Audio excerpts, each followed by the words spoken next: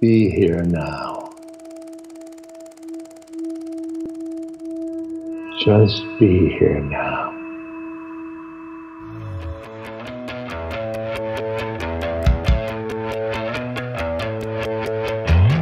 Welcome to the Be Here Now Guest Podcast. This series features a collection of teachings and conversations centered around mindfulness, spiritual growth, and living a life in balance. Each week, our diverse network of guest teachers and hosts offer up wisdom and practices from a different spiritual path and perspective. If you'd like to support the podcast, please visit BeHereNowNetwork.com/donate.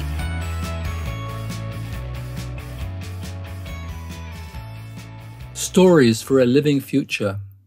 How can we hold the light that is left and allow it to guide us into a living future?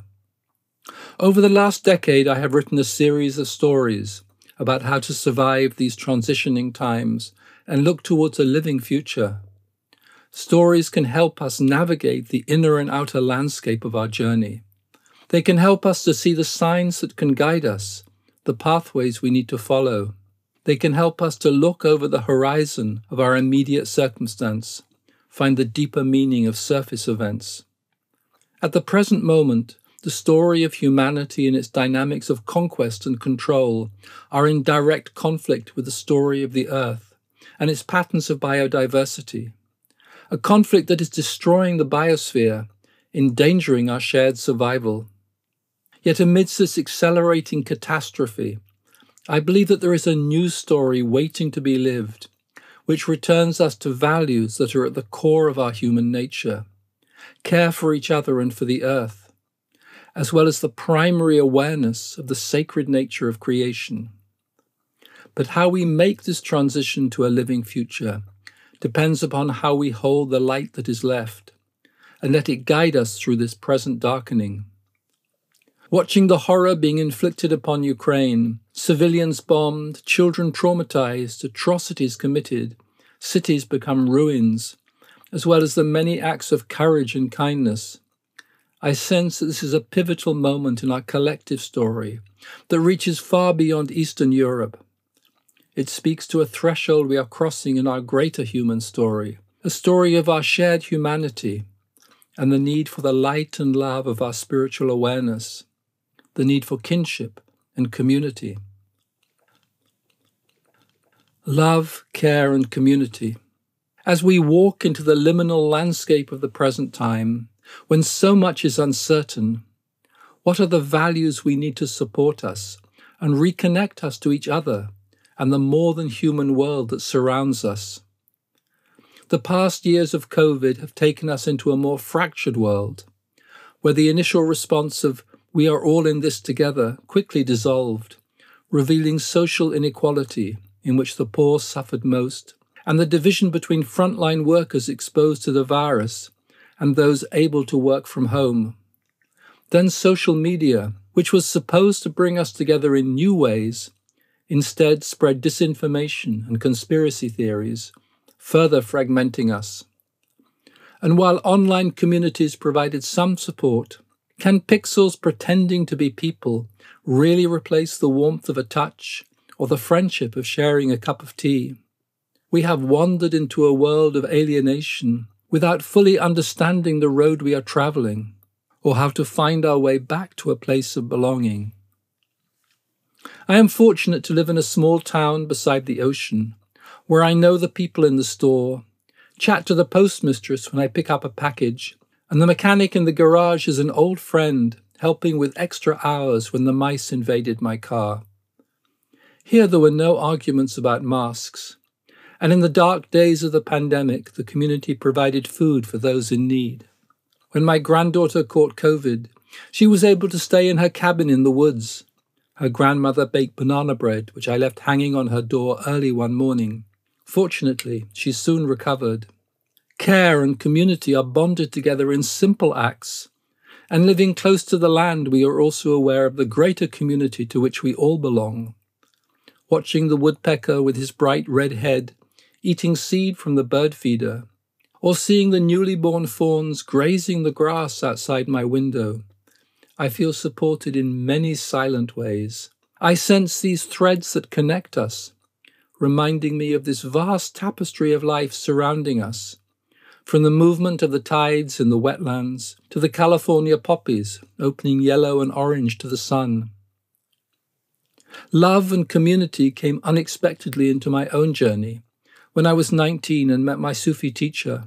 After a grey middle-class childhood, I found myself sitting in her small room in North London, where love was present, together with meditation and a small group of young people. This community, bonded together by a search for truth, held me as my life unravelled and the dysfunction of my childhood surfaced. I felt I belonged for the first time and would spend each week waiting for the Friday meeting, where I could sit in silence and feel fully accepted. After the meeting, we would often enjoy a South Indian meal down the street, masala dosa and chutney. Half a century later, I can still remember the taste of those dosas, as if meditation, friends, and sharing an Indian meal are stamped together in my psyche. Since those early, desperate days, the company of friends has always been central to the path. The simple sharing that belongs to the soul. As Rumi says, "Go, O heart, go with the caravan. Go not alone over the stages of the way." Over the years, our Sufi community grew from a few friends in a small room to hundreds of wayfarers around the world. But the sense of belonging and the way that kindred souls find and support each other on the journey always remained. This is a quality of friendship that reaches from deep in the inner worlds, where the soul's longing is born, to the outer world where we help each other, bringing soup to a sick friend, sharing laughter and tears. The primal knowing that one is part of a living community, founded on love and service, true companionship, is like a caravan travelling the desert of our increasingly soulless world.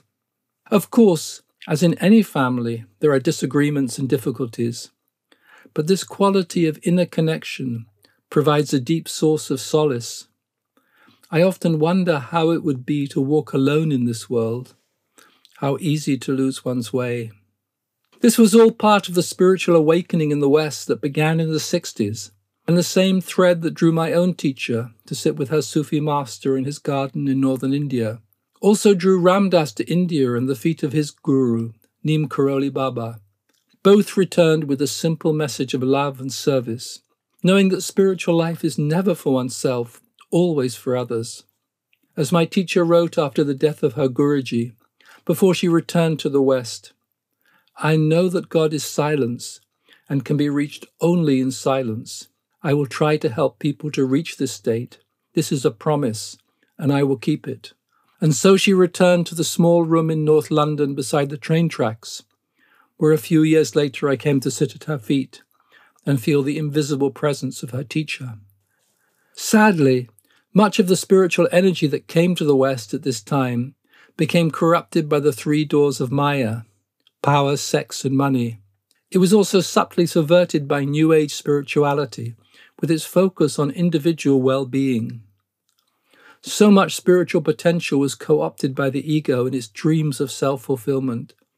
So many deeper and simpler truths lost in the process, which overlooked the basic fact that the spiritual path only begins when we turn away from the self.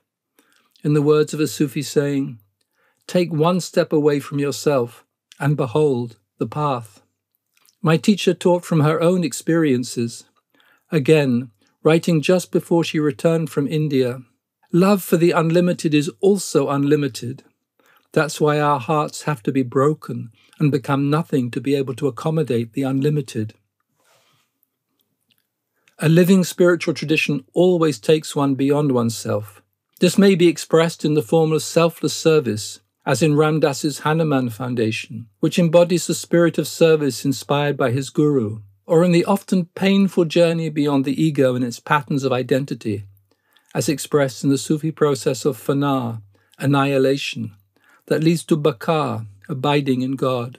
This awareness then reveals itself, for example, in the bodhisattva tradition in Buddhism, compassion for all living beings, or in the inner mystical realization of the unity of being in Sufism. We are an expression of a living oneness far beyond our individual self, and are in service to that whole. Seen, for example, in the engaged Buddhism of Thich Nhat Hanh, that comes from an awareness of our interbeing with all of life. We are then in service not just to our human community, but also to the more than human world that surrounds and supports us. At this time of ecological devastation, an awareness of our spiritual interconnection with this greater community, together with a knowing of its sacred nature, as was always understood by indigenous peoples, is especially important. These different qualities of community offer support in diverse ways. Friends and neighbours create a sense of belonging to place, and the land itself reveals in its many voices how we are interwoven in a mystery that reaches deep into the earth. And this becomes visible in the simple beauty of a bud breaking open in springtime, a hummingbird drinking nectar in the garden. And in my own journey, a spiritual community has been an extended family that speaks to a deeper sense of belonging. Even as in our present world, I feel increasingly like a stranger in a strange land. Love and care for each other and for the earth herself tell a story so different to the discord and divisiveness that shout all around us. It takes us back to the roots that nourish us in the soil and in the soul.